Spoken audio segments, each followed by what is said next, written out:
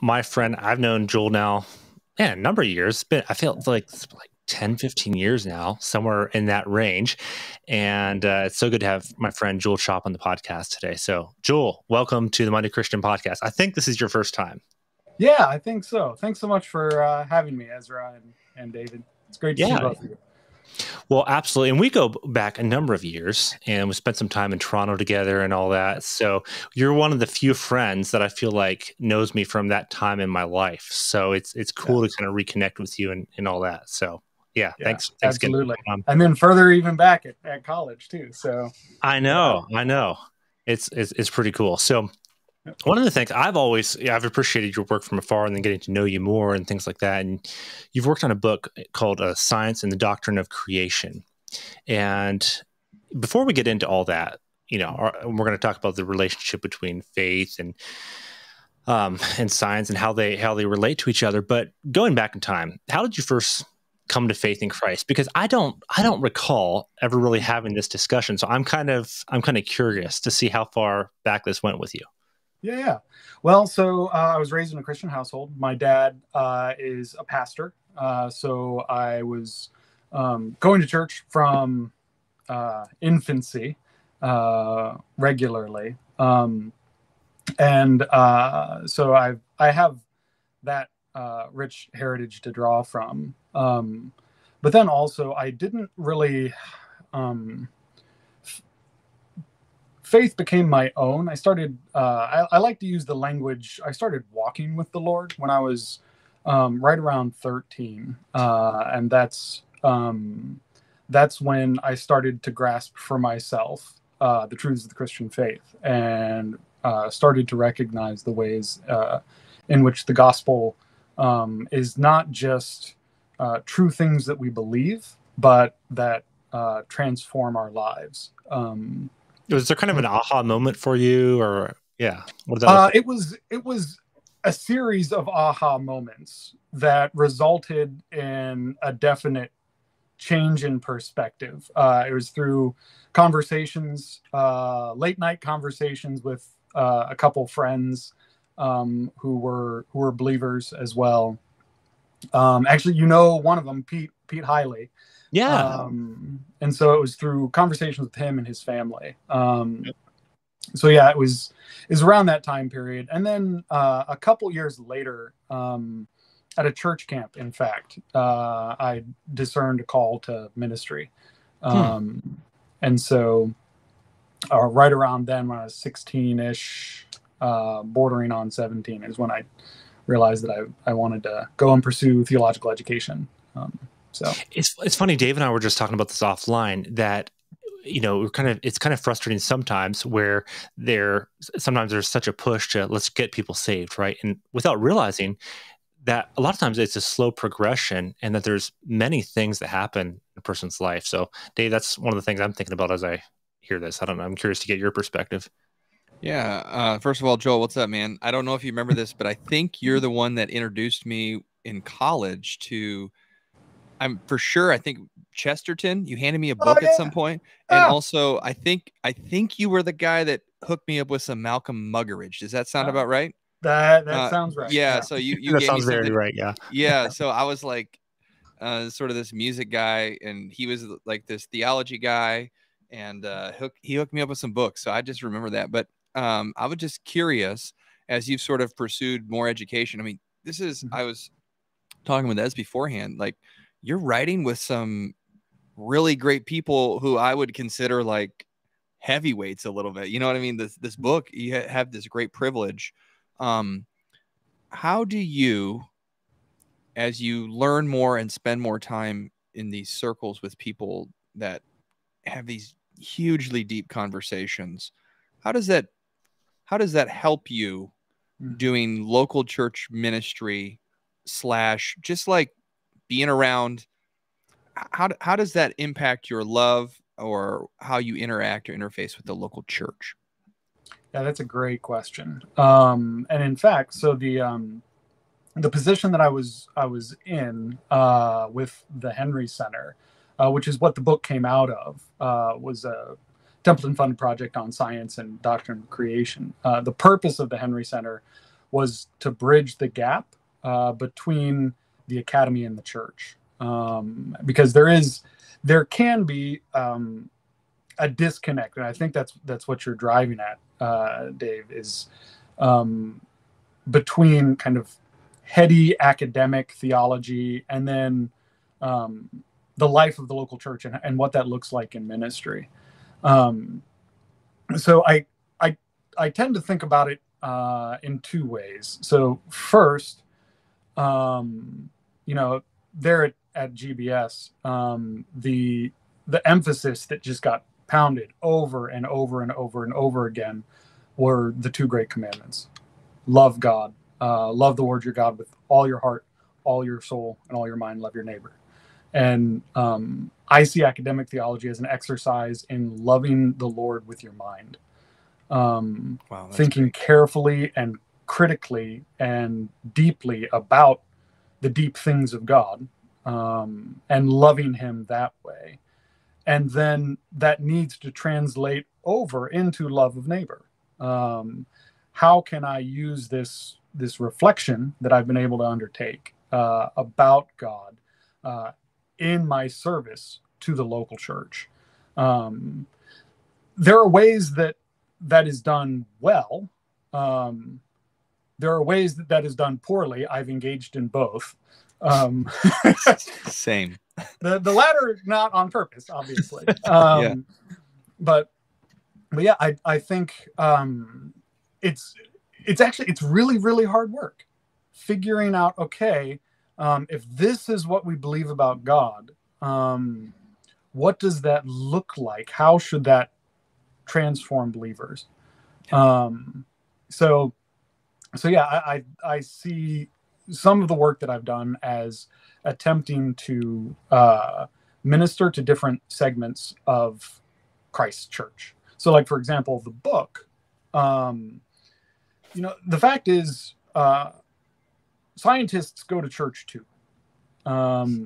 In any given local congregation, odds are, if it's average size, there's probably someone in the pew that has some sort of broadly scientific vocation, whether that's a high school biology teacher, whether that's a registered nurse, whether that is, a rocket scientist that works for the Jet Propulsion Laboratories. Those are rarer, obviously, but there are quite a few folks who are faithful, God-fearing Christians in the pews, who work in the sciences, who can encounter what they perceive to be as tensions between what they believe about the world when they put on their scientific glasses and what they believe about the world when they put on their theological glasses. And that can create a tension. And so one of the ways I see the value of doing more academic theology is thinking through carefully and rigorously, okay, what are Christians committed to? What are their foundational theological beliefs? And how does that map onto things that we genuinely know about the world from other ways, such as the natural sciences? And so that's one way that I think that academic theology can, if done well and carefully, be a service to the church, is helping Christians navigate those issues. That's a good answer. I'm curious, when you talk to people that are scientists in the local church and they interact with you, what do they do when they go to a church where the teaching and preaching on Sunday morning feels very inadequate or very very different from the world that they're in all the time, and they feel it's almost incompatible, as though they're speaking two different languages? Yeah, I've got ideas about what they do, about how they reconcile that in their mind, but what's been your experience? Yeah, no, that's a great question, Ezra.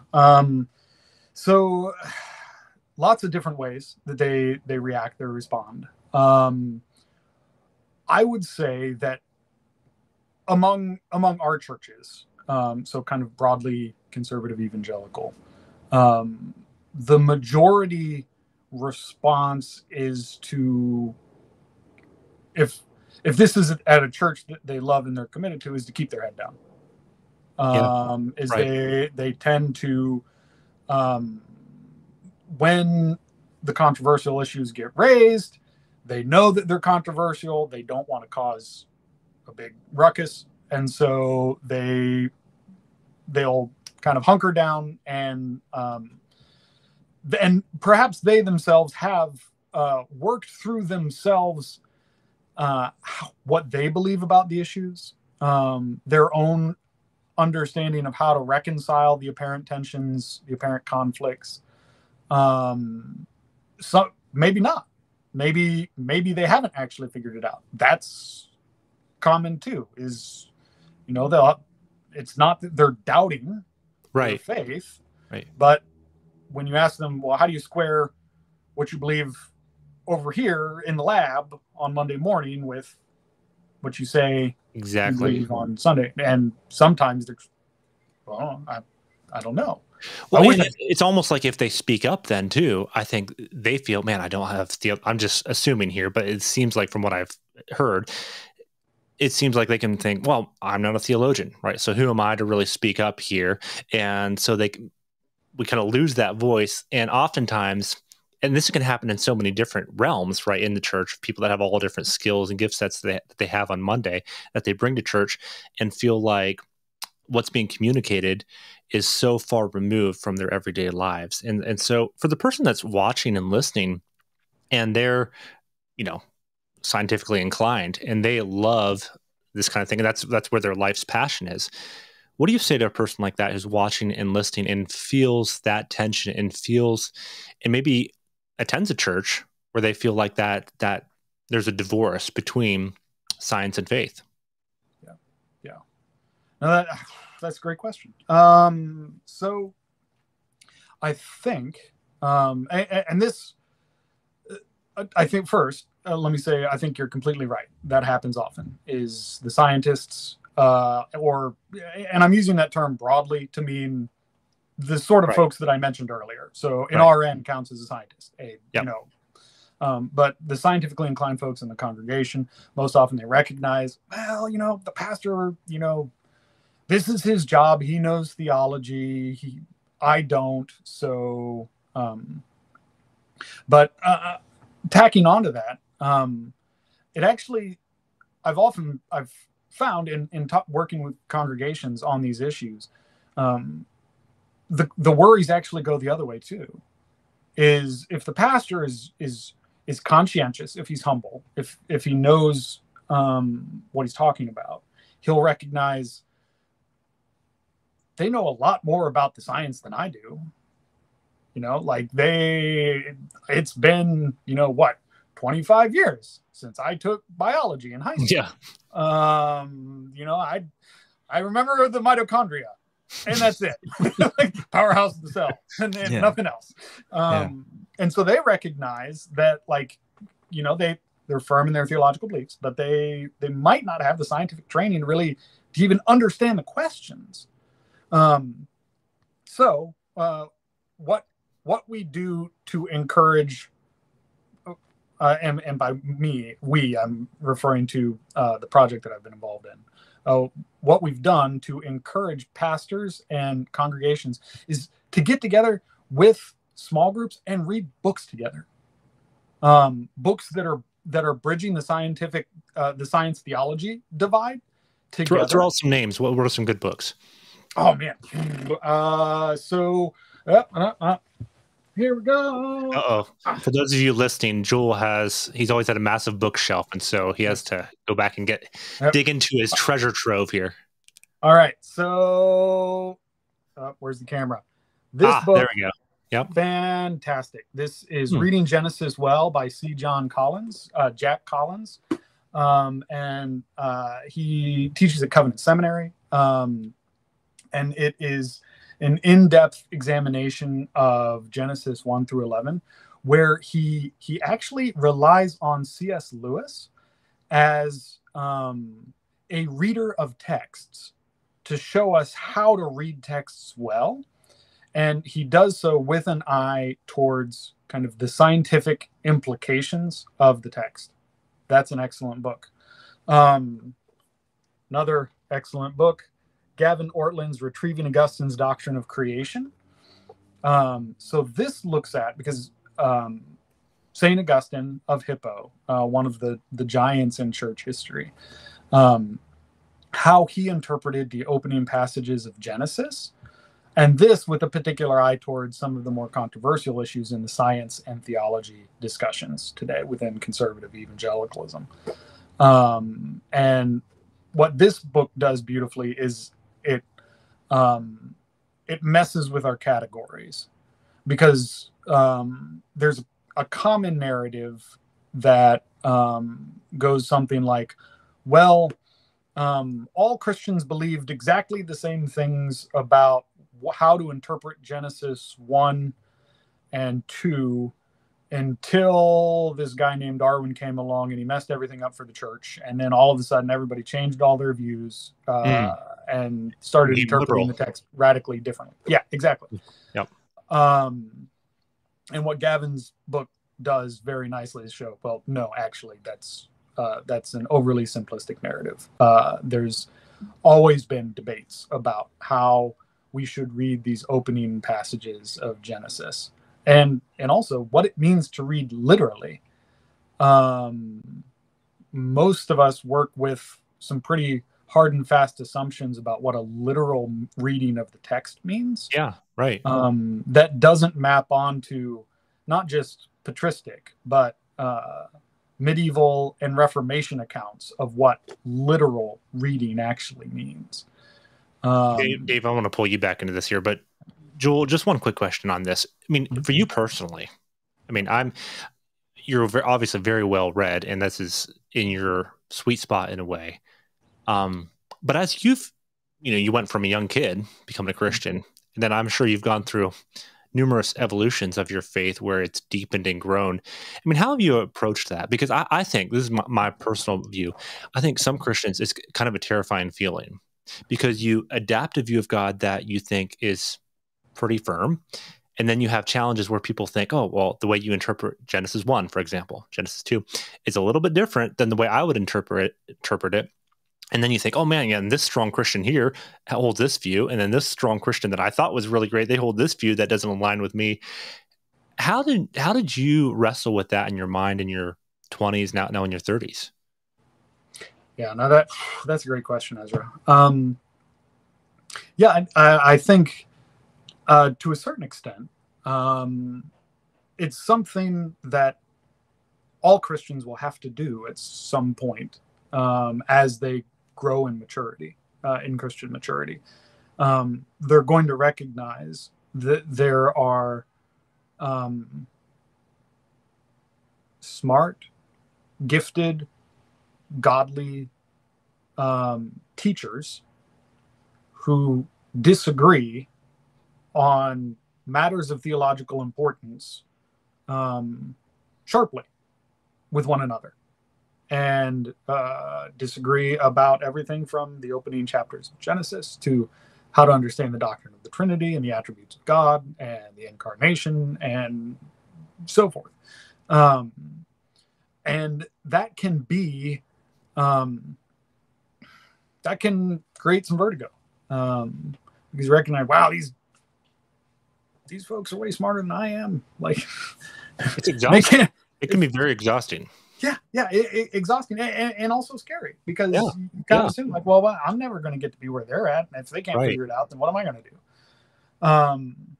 So at that point, I think that the appropriate response is to return to the Word of God, and recognize that just because Christians disagree about matters of importance doesn't mean, one, that there's no truth of the matter, and two, that God hasn't revealed what that truth is in the scriptures. And so returning to the Word of God and reading scripture for yourself, and listening as best you can to the competing arguments, and evaluating them, and with an eye towards, okay, judging it in light of what Scripture teaches about the particular issue. That's the way forward. I don't think that it needs to lead to radical skepticism, to the conclusion that, oh, well, Christians disagree, therefore we can't know anything. Yep. So, yeah. Dave, what are your thoughts here? See, I think what Joel just said there is touched on the crux of the matter for me. And I think it's an issue maybe on, if you took any number of issues, but you mentioned Genesis, like either folks that kind of read the Bible, maybe very flat, everything's in a neat little box because I did a word study, you know, and so now I get it. I get God because I understand this. I know that word, and I know this, and I know the context. And so because I know that, on the other side, you know, oh, isn't it so cute that people used to think that Jesus fed all these people with a young man's lunch, you know, and so everything is also explained away.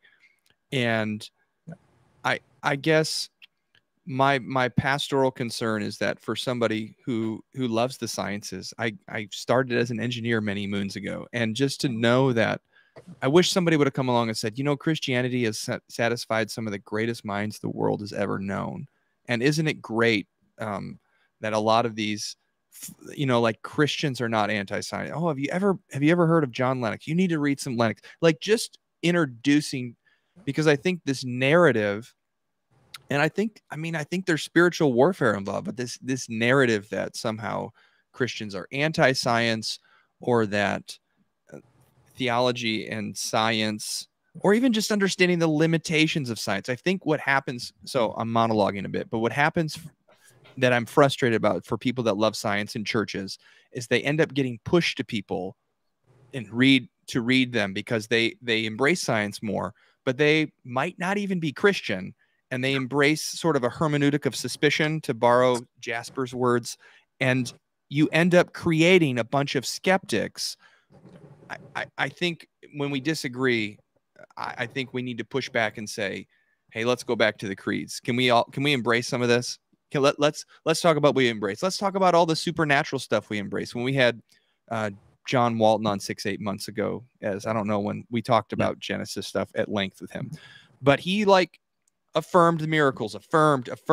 And so like so much of the time I feel like when I hear his name, we're talking about minutia, but he's like, no, I believe in this. So I think just getting people to embrace, even somebody who's scientifically minded, there's limits to science. I was sitting in the OmniMax theater with family one time watching this monarch butterfly movie or something, and they all fly to this very small spot in Mexico to mate and reproduce. And this sort of scientist or somebody that's narrating, sounds very educated, says, we have no idea how do they know how to get here? We have no idea why they fly to this couple of square miles. They just know how to get here. How do we? And I'm just like, well, I know that. That's I'm just a simpleton, but I know it's God. Okay. And so just to sort of embrace science, but also embrace mystery, and embrace that there are some things that I'm not going to get, because if I get it, then I'm going to be God. And so just understanding that limitation, does that resonate with you at all? Yeah, absolutely. And what do you do with mystery, Joel? I'm curious, because Dave and I were talking about that offline. I'd be curious to get your thoughts on that. Like, what do you do with that? Yeah. So, great question. I first off, I completely agree that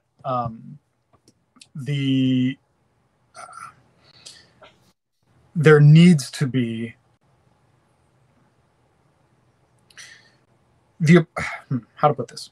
Okay, so the appropriate response to our encounter with both what Scripture reveals as true and what we learn about the world as true with science is epistemic humility, meaning yes, I'm humble about what I know and what I'm learning, and I recognize that this is a partial view. And I am open to further light on this issue. And I want to receive further light on this issue. And so, and really, so I think that, that also gets to Ezra's question about mysteries. Well, like anytime we're dealing with God, we're thinking about him, we're talking about him. If there's ever a time to be humble about what we know, it's now. Omnipotent, omniscient, creator of everything that is. Oh yeah, I have that figured out. And so there's an appropriate response that is faithful to what God has revealed about himself in his word. But at the same time, also recognizes our own creaturely limitations as finite, fallible, fallen creatures. We're fallen knowers. And in virtue of that, we need to recognize, like, no, there are things that we don't know. So when I'm talking with someone in good faith, whether it's a believer in my congregation that has questions about what our church believes about the creation of the universe, I really, really urge and encourage pastors to make sure their congregations know that they're safe people to talk with this about, and that the conversations can actually be good and productive, and they don't have to be defensive. But yeah, so does that, I do want to also, one second thought related to what David was saying about kind of the limitations of science. One of the big takeaways for me from the project that we were doing with the Henry Center, which, just real quick blurb about that, because it's what kind of the book came out of. We were doing a 6-year project on science and the Doctrine of Creation that was an attempt to catalyze the field of theology of creation within evangelicalism, and to do so in a way that's attuned with the natural sciences. And so we brought scientists and theologians and biblical scholars and historians together for conferences, events, etc., to hash some of this stuff out, to hash out the bigger questions. And the book came out of one of those conferences. But one of the big things that I took away from the conference or from the project was, the value and importance of interdisciplinary work and conversations, and the difficulty of it. Because what we would end up finding is we'd find a theologian would be presenting, and he'd make some largish claim, and the scientist would whoa, back up, hold on. Actually, current studies in neuroscience, or recent theories in philosophy of mind, etc., would suggest kind of the opposite of what you're saying. And so there'd have to be some backpedaling. Or conversely, a scientist would make some claim. A theologian or a philosopher would say, well, actually, hold on. That's the claim you're making is a metaphysical claim. It's not a scientific claim. And you need to realize that it's okay to make that sort of claim, but you're outstripping the science in doing so. And so it was this really, really healthy, really difficult work that is also important, because we end up, we're in our little disciplinary silos, whether it's science, theology, biblical studies, whatever, and we're not talking to other disciplines. It's easy to start not recognizing the limitations of your own discipline. That's a good word. From start to finish, those 6 years, how many people do you think you interact with, like professionals, on this study? I mean, was it dozens, hundreds? Well, so we had somewhere between 6 and 8 resident fellows a year that were in our offices, and then 6 congregations a year, every year for 6 years, and then the conferences. So the network that ended up getting built up was a couple hundred, I think. Was there ever a point when you were going through that? What were the aha moments for you? in your life? Were there key areas where maybe you even changed your mind? So one of them was, of the different programs, the Stott Award was my favorite. It was the congregational partnership, where we partnered with 6 congregations every year. They got $15,000 to focus on the doctrine of creation for a year with their local church. And so they did book studies, brought in speakers, they did pulpit supply. Some of them even threw together little conferences. And it was actually the first year when he was a literal rocket scientist who was at one of our January consultation with all the congregations. And he just said, hey, I've really valued this because I feel like I can finally talk about my work at my church. And he said, powerful. Yeah. And he said, most of us scientists feel more comfortable talking with our other scientists about our faith than we do talking about our science with other believers.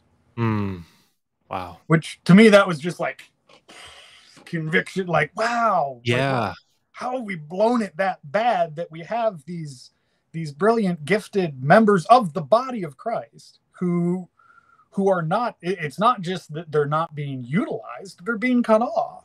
Yeah. Like they're, so that was one of the biggest light bulb moments for me, that like, hey, we need to, as a church, we need to do better. Well, I think that goes across the board. Dave, I'd be curious to get your thoughts, but like, Joel, when you think about not just in terms of scientists, but you think of, philosophy and, and then the trades. You think of how many people come to church each week and have a specific trade, but there's no connection of that with what's going on. And that they leave, and that's kind of the big thing about why we emphasize the Monday Christian, right? Turning Sunday belief into Monday action. Right. That connection between the two, because if you have a divorce between those two things of what my belief is one day and how I live it out, it's just you settle for something where a compartmentalized life, and it's exhausting and it's kind of isolating. I mean, because I've talked to people that have lived this life, and man, my heart goes out to them, because it can be years where they feel like no one understands them, where there's this part of their life that the deepest thing that should be about them, right? The community, the body of Christ, doesn't understand. And I think that's one of the most beautiful things about your project and this book, frankly, is that it bridges those two together. I mean, Dave, what are you thinking?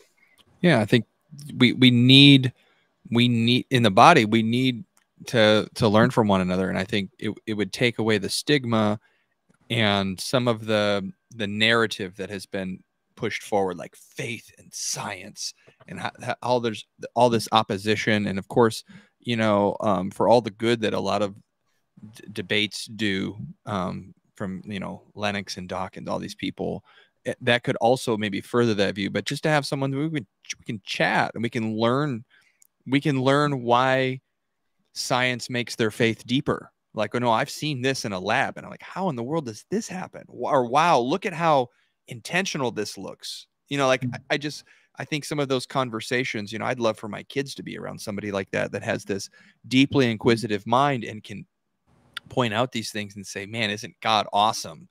Well, and actually have a space where you can do that without judgment, right? Because that's the hard thing, because someone brings up something, they get categorized as X, right? And all of a sudden, and so, I mean, Joel, real quickly, I mean, in this book, if I were to, boil it down, I would say, you take 10 popular theologians from the past, 150 years, somewhere in that range, and people from B.B. Warfield, Karl Barth, and so forth.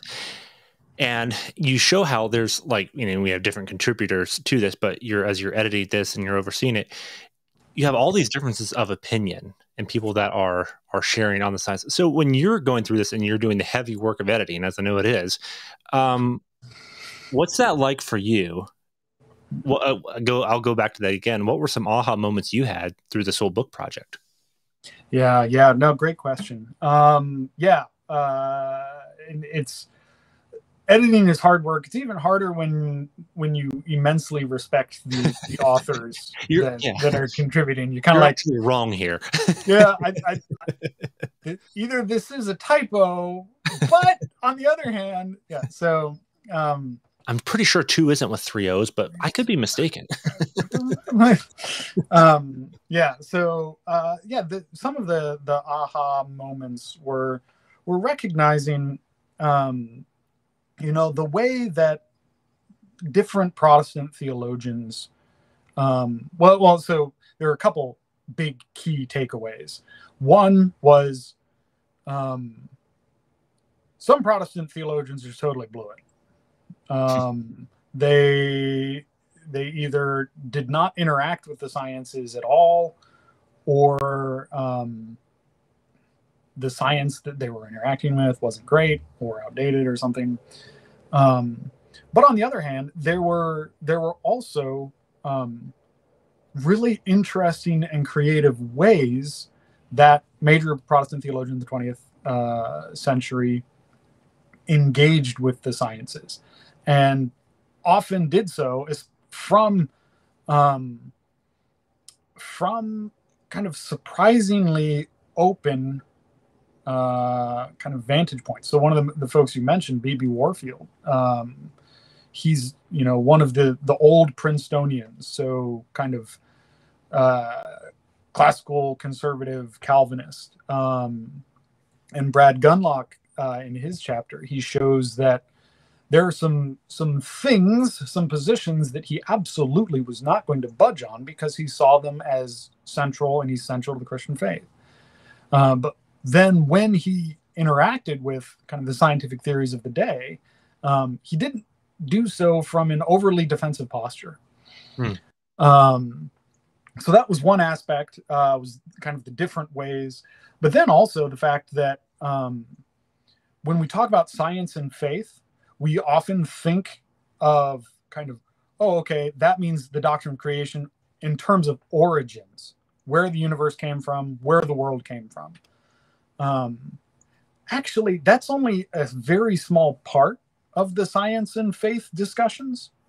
There's a lot, it's a lot bigger, because we still called it science and the doctrine of creation, because classically, the doctrine of creation covered not just origins, but also everything that is not God.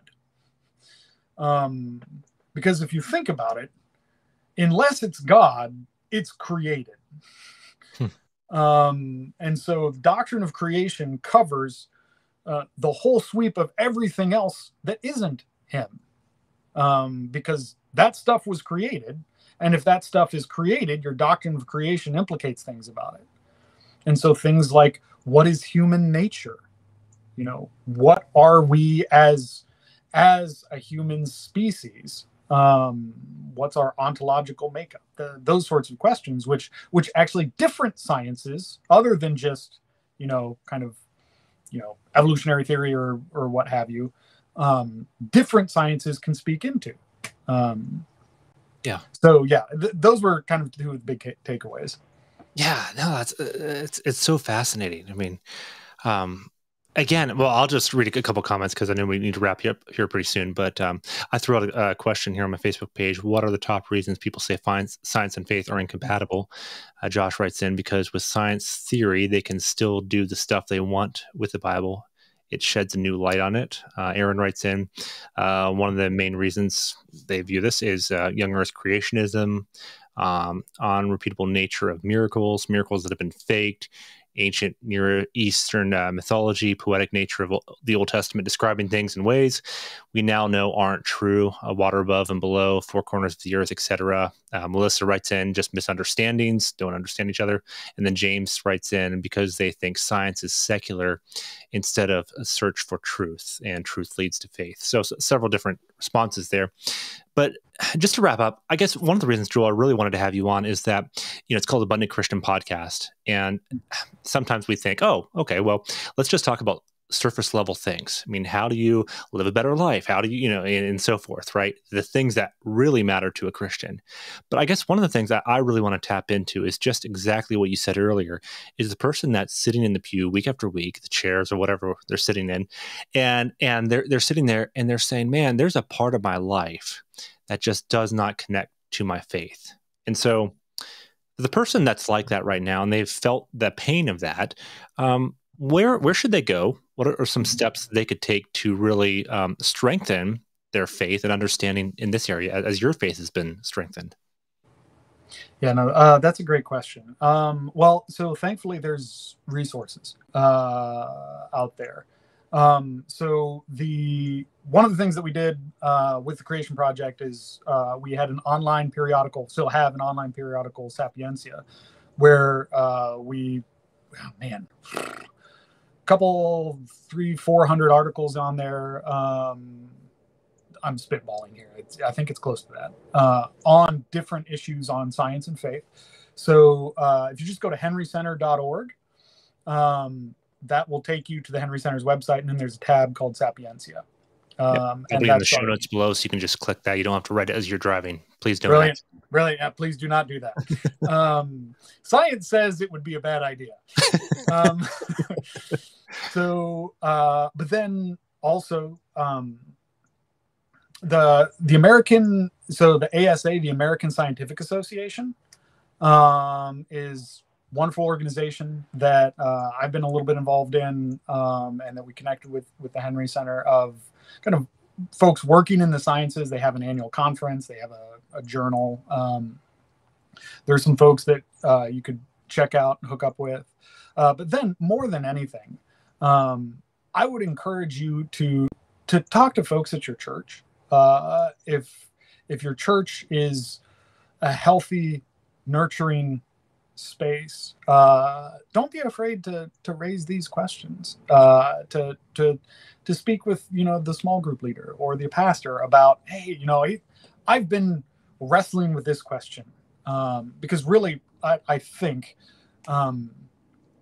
these sorts of issues are best worked out at the local church level, where we can talk face to face with one another and say, like, hey, I don't understand this. Or, I think this, can you help me reconcile this with that? That's the ideal. Love it. Dave, I know you got to go because Dave has a date after this. And last week on our podcast with Bill Urey, we learned that holiness, one of the primary things of holiness, is loving your spouse well. And so Dave has to go put his faith into action here. Hey. But Joel, man, thank you so much for coming on the podcast today. Yeah, thanks, brother. Good work. Super helpful. And we'll link all this in the show notes below. So thank you again for coming on. Yeah, it was a delight to be with both of you.